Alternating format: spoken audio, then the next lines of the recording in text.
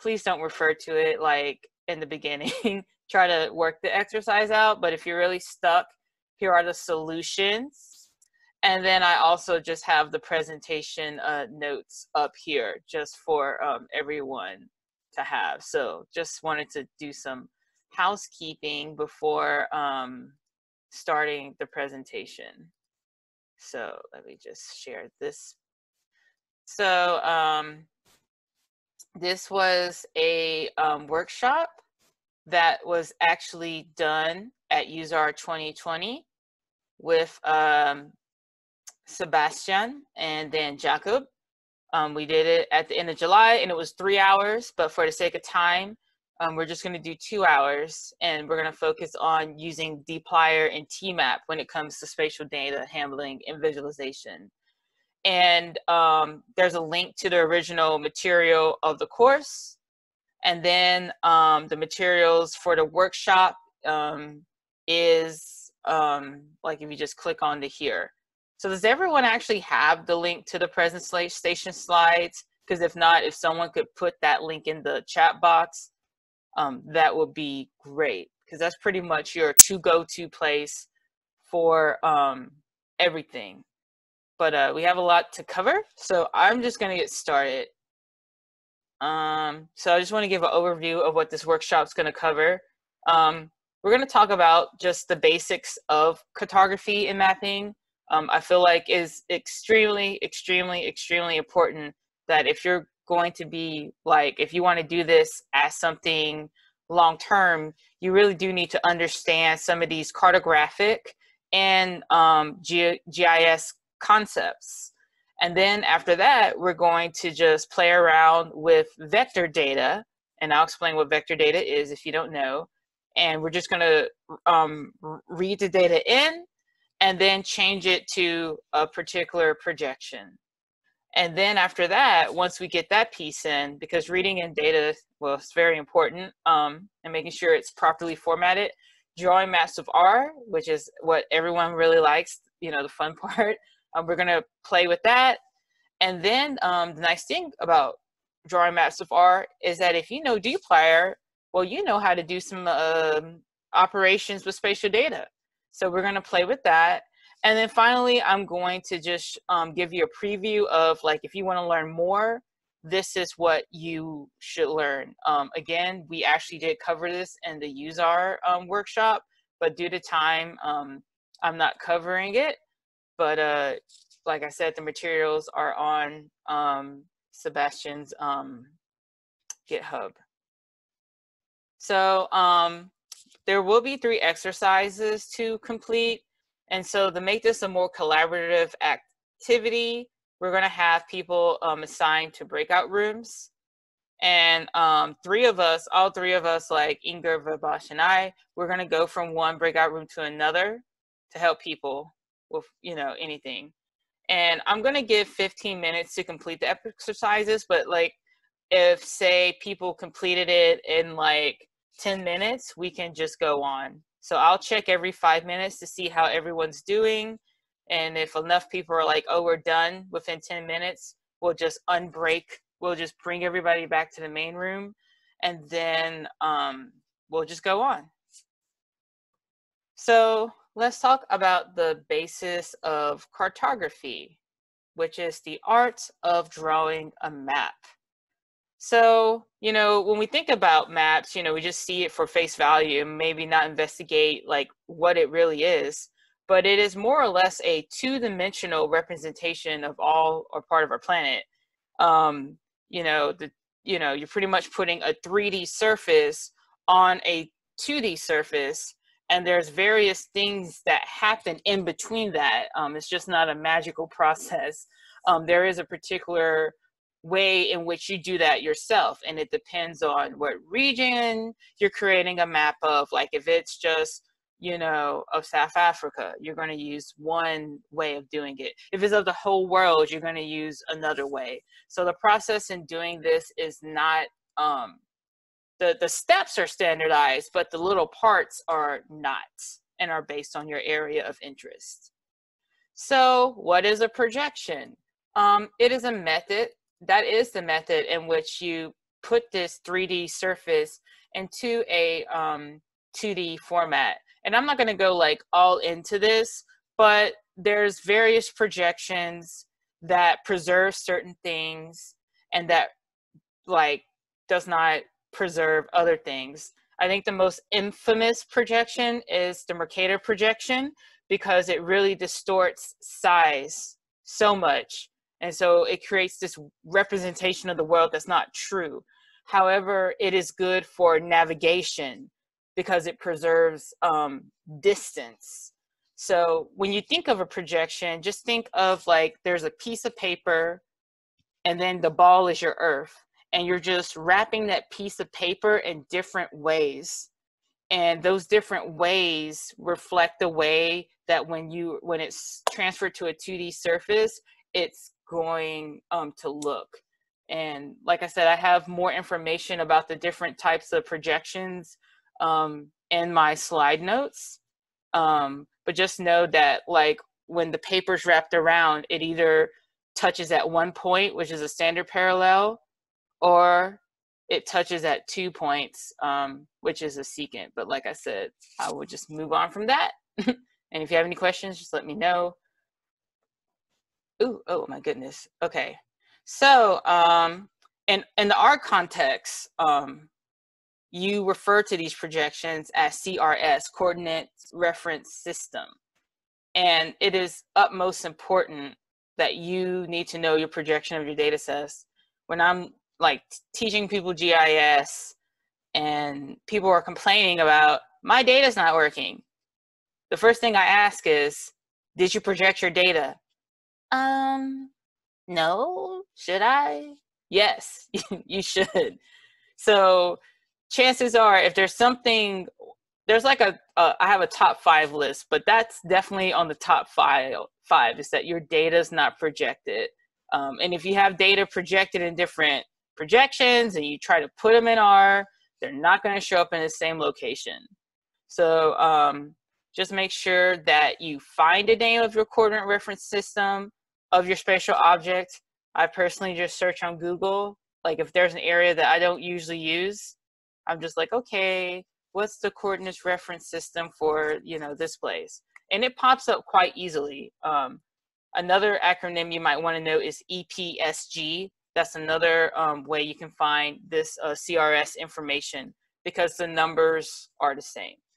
So yeah, these are various CRSs that, well, they're probably variables that refer to CRSs. So let me go to the next one. So the way that it's referred to in R is also starting to change. Like for example, any version of the SX package before 0.9, the CRS is represented by a list with 2 components, the EPSG, which I mentioned, and then this project for string. So it's like project from this projection to that projection. But now the CRS is represented by 2 components, which is the WKT and the input. And I put a link in the notes if you wanted to find out more about this, because I'm more of a, okay, it changed, I'm just gonna do it. And if I want to understand it more, I'll read about it. So, but it is important to know that if you have an old version of SF, it's going to be a little bit different in how you project things. So there are 2 major types of geographic data. And I like this because it's kind of like a cookie cutter. There was I think there was some architect that kind of came up with this, Ian McHarg. He came up with this idea of layers in which spatial data represents various real world objects. So as you can see, what you see on this picture, you see a vector in which dots represent customers, lines represent streets, and polygons can represent parcels, or it can represent like school districts or anything. And then raster data, it can represent something like elevation and land usage. And all of this is a representation of the real world. But just know, you know, like just realize that even data has its limits in representation. So yeah. Okay, so vector objects, like I said before, they're points, lines, and polygons. And the storage, it really depends. The standard that's being used today by a lot of people in GIS or people who work in the spatial realm is called a shapefile, which has actually several files. But there's something new called a geopackage, which is just one file. And that saves a lot of hassle when it comes to transferring files. And then another type of spatial data is called raster objects, in which you have a grid of values, and each grid has a number assigned to it, which means that there's a particular classification. So let's just, like one big thing in GIS that's done is land use classification. So like in this case that you see, maybe 0 means no data, and 1 might mean like bodies of water, and 2 might mean forested land. So each number has a representation. And so in R, there's several packages, such as SF, stars, and Terra. But we're going to use SF for today's class. I mean, for today's workshop. But if you're like, what else should I know? I mean, you should know all of them. But for me, SF and Argudal, I don't ever know how to pronounce that. My coworker always calls it Argudal. Those are 2 that I use regularly. And I use SP too. So here's a quiz, and you can answer it, like you can unmute yourself, or you can just put it in the chat. So what is the first question to ask yourself when you have a problem with your spatial data manipulations? Did I reboot my computer? What is your projection? What is the format of my spatial data? Is it Doris's fault because she doesn't know how to teach this stuff? So, any answers? Yes, it is B. It is B. C2, like for me is B, but C is also valid about what is the format of my spatial data. I can tell you from a GIS context that I've seen students, like they're trying to put in raster data, and this isn't really as big as a problem with R, but they'll work with raster data and they're like, I can't get it to work. And I'm like, show me your process. And they show me the process, and I said, you're using a process to put vector data in and not raster data in.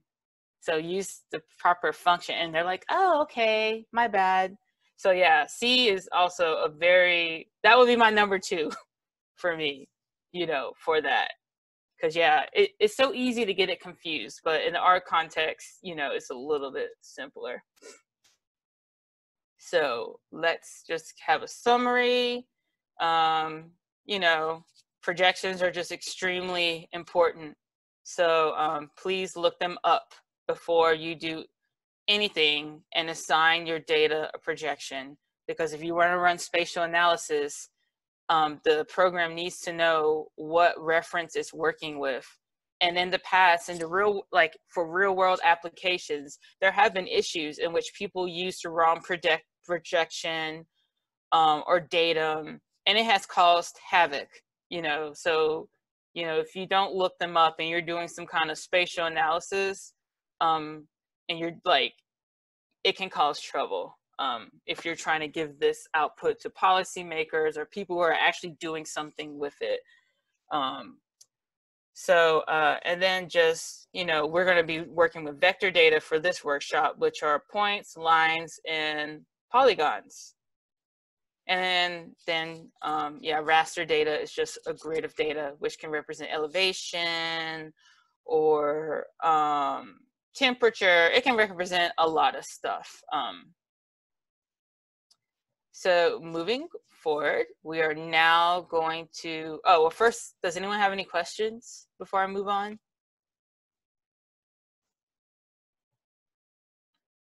Okay, seems like I will just move on. So now we're going to learn how to do some reading and projecting of data with SF, which I really do like this package because I just find it so simple for me.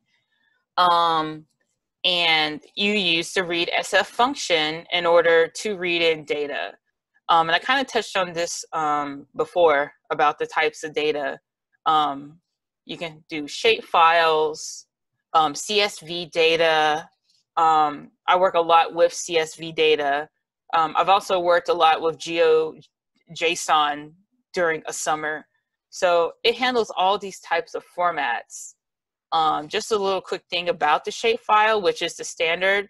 The problem with the shapefile is that like it's made up of many files. So if you're trying to like do a quick transfer, you can sometimes accidentally forget some of these files. And then when you try to like import your data, it's going to have an error because it has to have all those files to read. So that's why the geo package is nice, because it's just literally one file, .gpkg. The .shp is like, okay, it's going to refer to that, but it needs like 4 other files to do its thing. So if you want to, if for future, like if you're like trying to do this work and like now and you see yourself doing in the future, I would recommend using more geo packages. I mean, this is something I'm like also telling myself that too, because like I work a lot in shape files. So it really depends on where you get your data. It either is going to have a coordinate reference system or it's not. And you can check that with st_crs. You know, like I noticed like if I get data from say like a city organization, they're pretty decent about, you know, giving me that. But some places they just don't have it.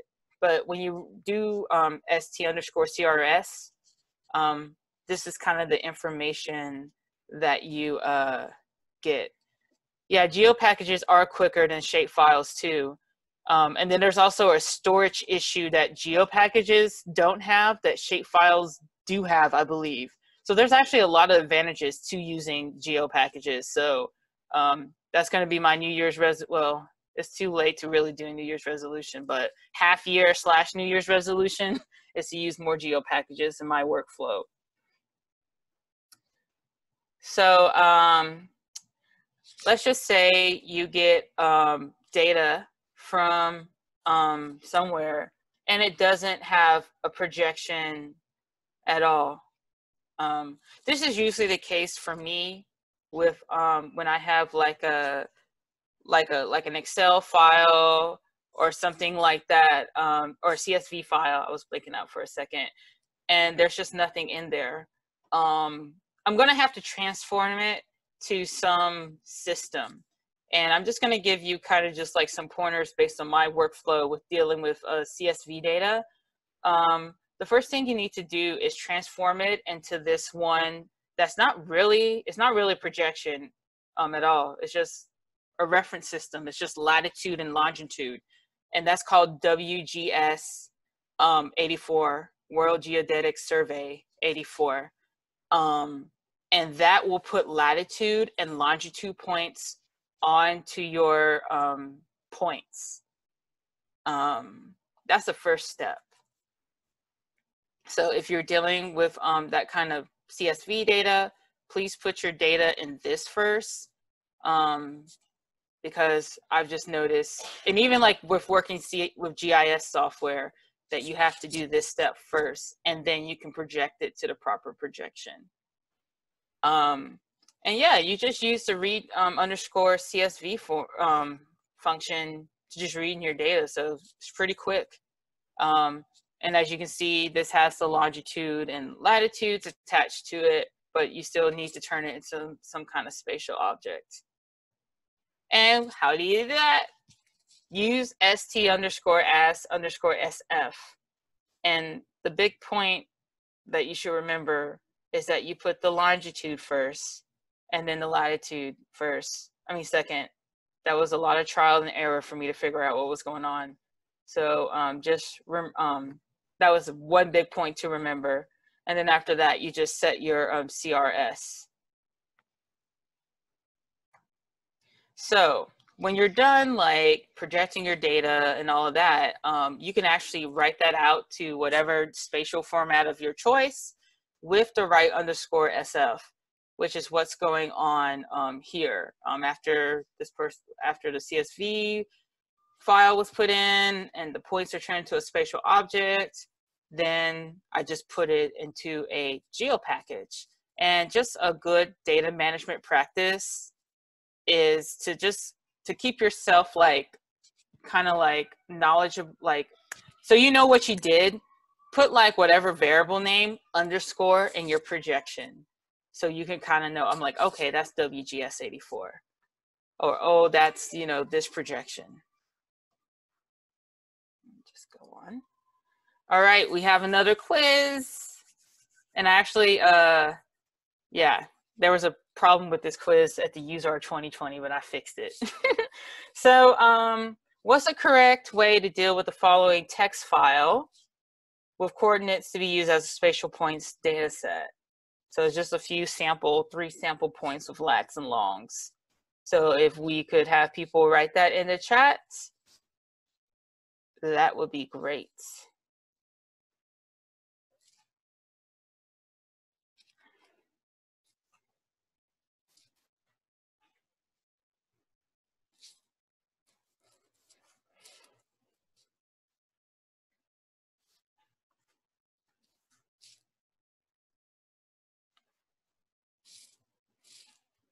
Could we get a little bit some more, and I'll wait for some more answers here.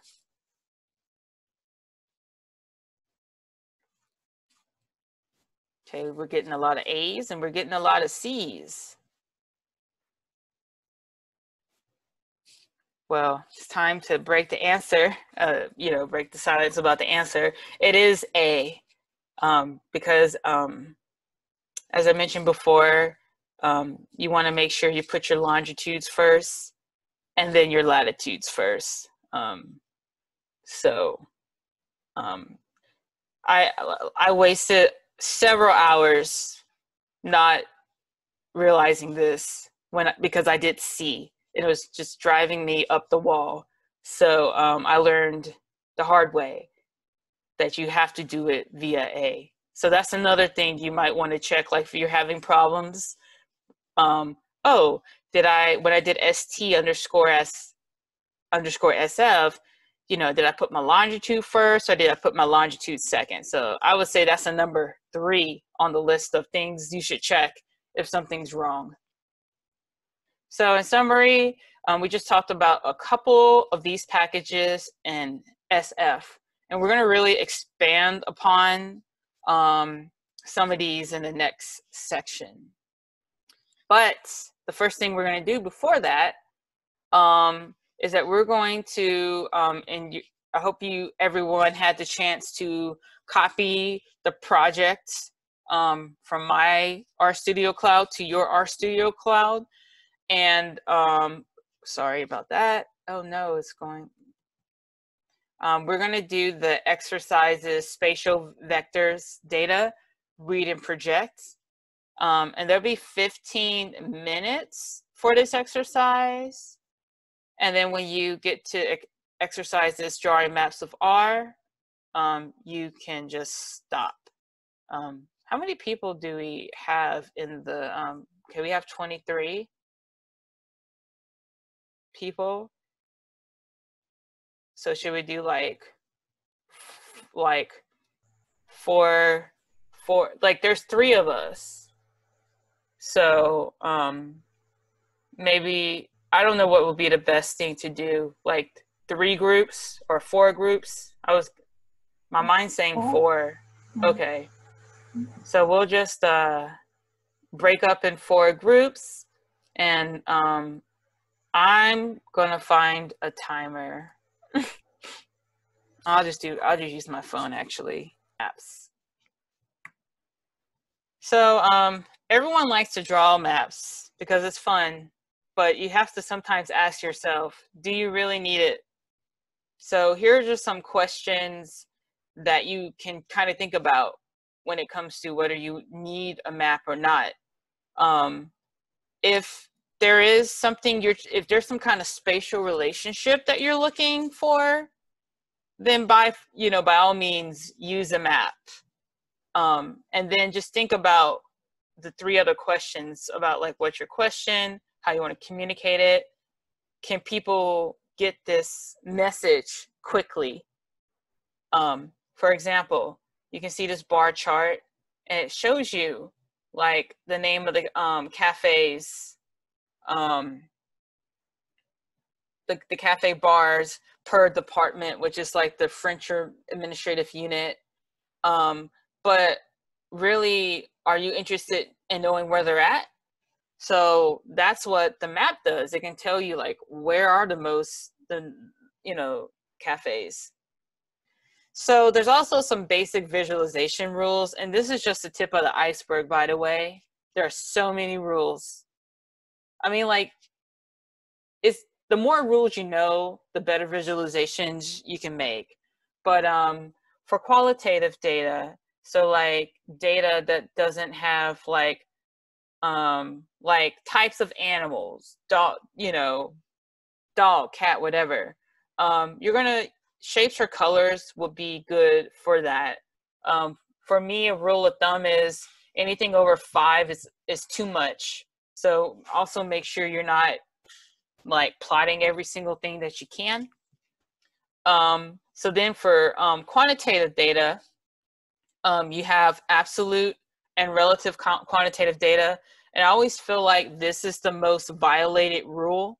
Let's just say you have a bunch of like regions, and let's just go back to the dogs and cats, and you want to see the amount of pet ownership, the number of people who have pets per region.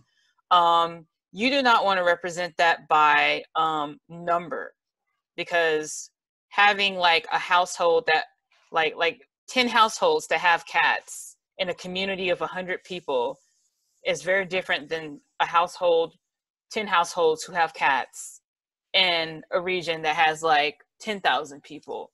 So you just have to really consider these type of rules in terms of displaying your data, because you might be misleading people. There's this book called How to Lie with Maps. I highly recommend people to read it if you're interested in like the implications of bad visualization. So yeah, that's just my main takeaway. Make sure you use the proper visualization rule for the type of data you're using.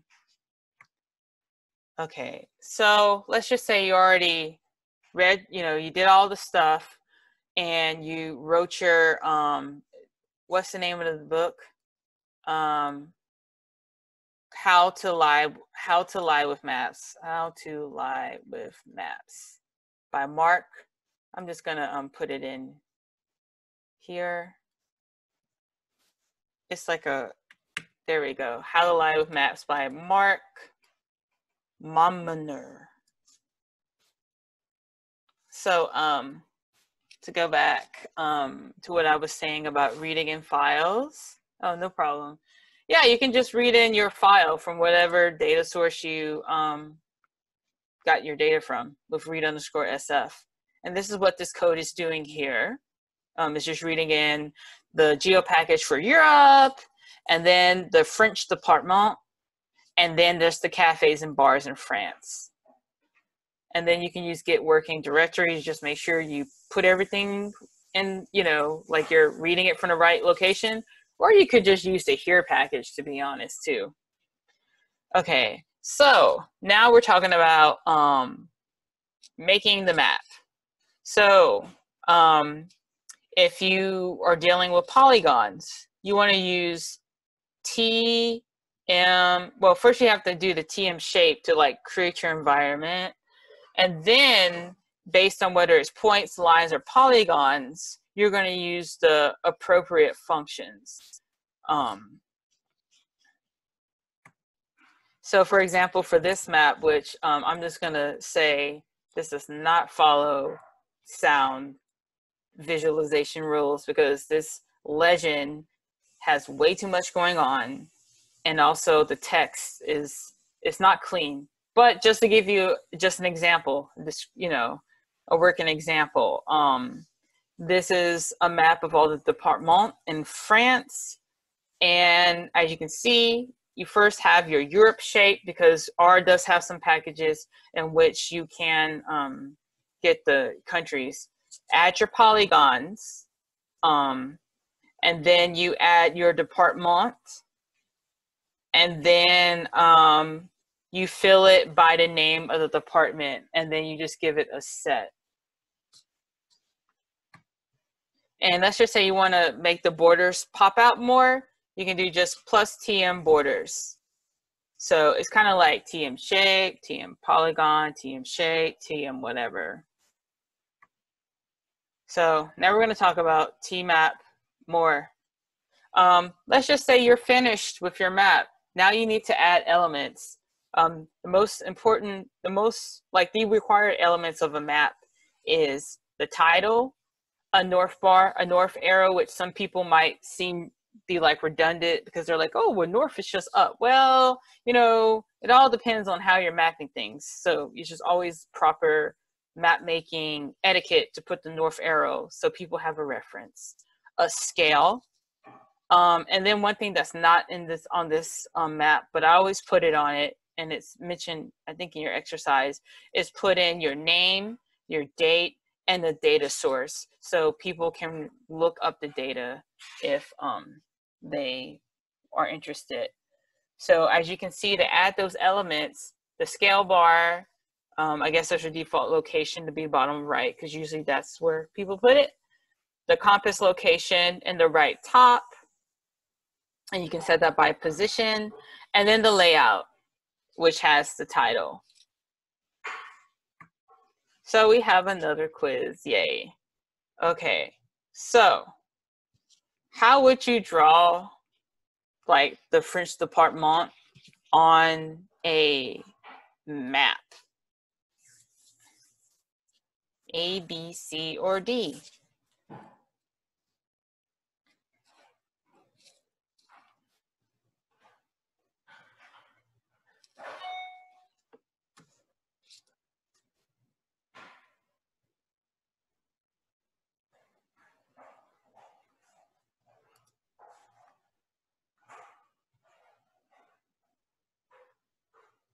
Okay, we're getting a D here.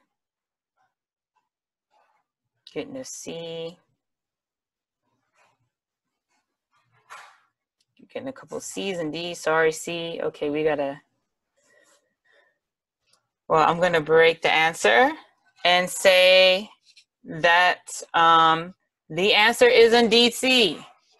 You know, think of it as a sandwich structure. You got to do your shape, then your polygon, and then you add on to whatever you want to that. And then if you want to add something else, you do shape, whatever, whatever. So, you know, in short, just make sure that if you need a map, draw a map. And just make sure to follow the sound rules of drawing a map, which is why I really recommend that you read books on data visualization and mapping, because that'll make you a better map maker.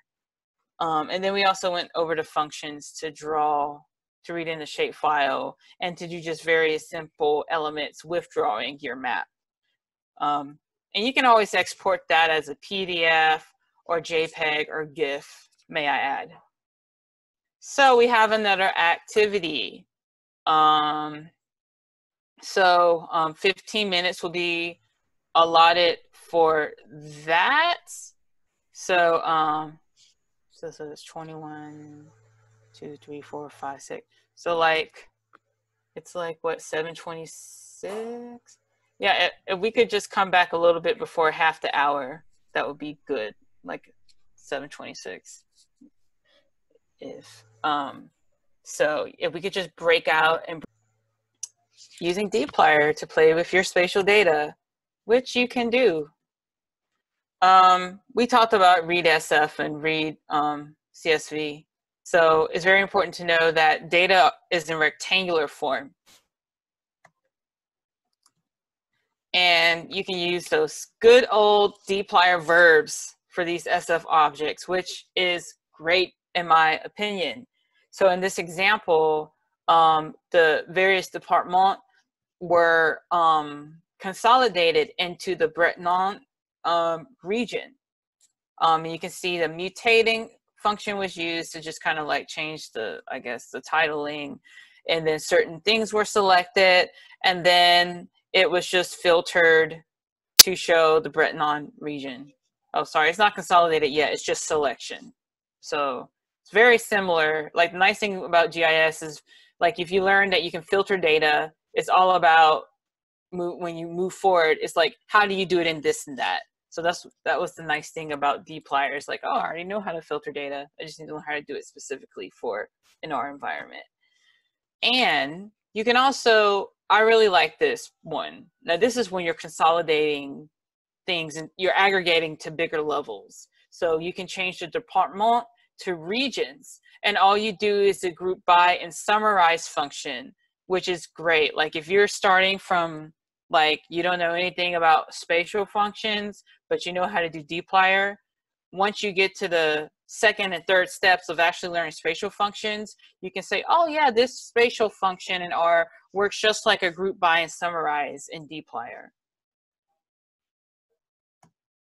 And one of the most important things in spatial data work, especially like if you're working with, I don't know, like for example, having schools match up to the districts, and you get something from the Department of Education and you have like your governmental data, they might have a common field, which is called a key. And you can do a join function in which you can join one data set to another based on that common column, which is like called a key. So let's just look at this example. So we're working with the department, and you also have information about the number of inhabitants by age by department. So you want to join the second one, like the inhabitants, to the first one, the department. So the CSV file to the shape file. And you just want to do an inner join. So I think you only want to show what is actually available in both of the data sets. So something like, yeah. So yeah, as you can see, you do the inner join, in which it returns all the rows in X where there's matching values in Y, and all the values, columns from X and Y. And then if there's multiple matches, all of them are returned. It can be a little confusing, but the more and more you work with these joins, you'll know like what to use.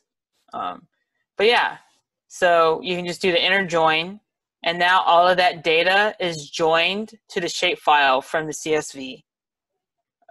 Personally, I like the left join the best. That's the one I use the most. Okay, so this might be a tricky question just because we didn't have time to go into it, but I'll just kind of help people out.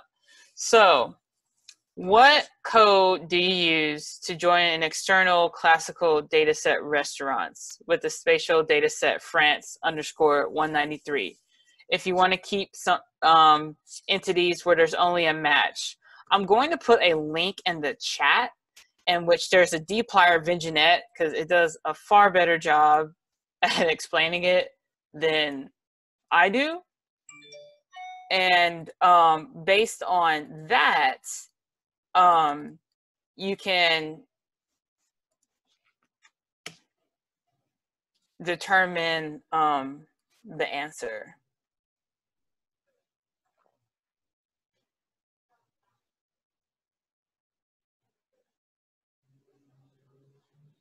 So let's see what we got here.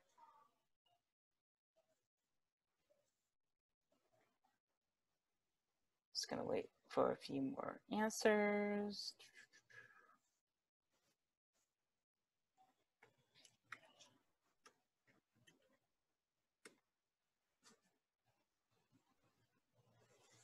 Getting a lot of D's, and you are correct. It is D, because you're joining the restaurants to France, underscore 1 to 93, and you only want where there's a match. So, oh, no, sorry. Okay, so we learned a little bit about how you can apply dplyr, and then just something about the joins. And just note that there's compatibility with tidier functions. So why don't I first, we'll do this part in a second. I just want to finish off, and then you can have time for the exercises. So there are some second steps. Like I said, we didn't have time to go over them today, because originally this workshop was 3 hours. So you can use so many spatial functions to manipulate your data. Going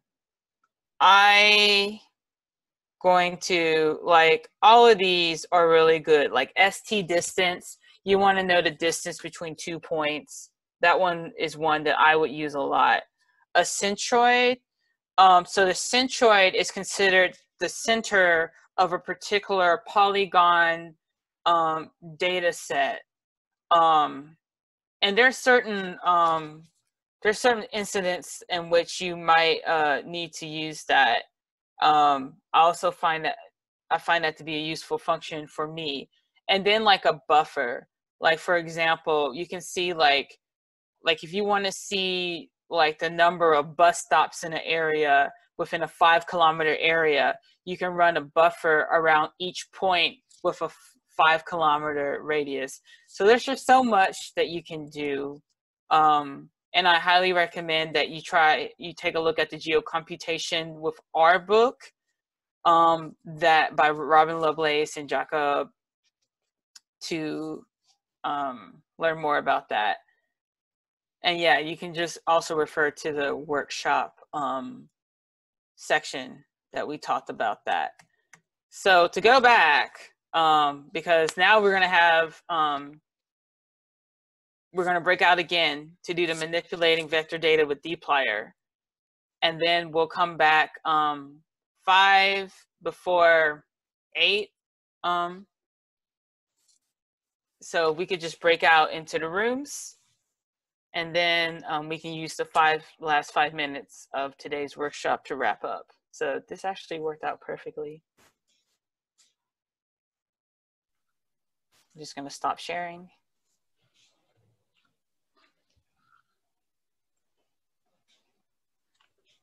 And yeah, just feel free to, if you're a little behind, feel free to use this time in any way that you want.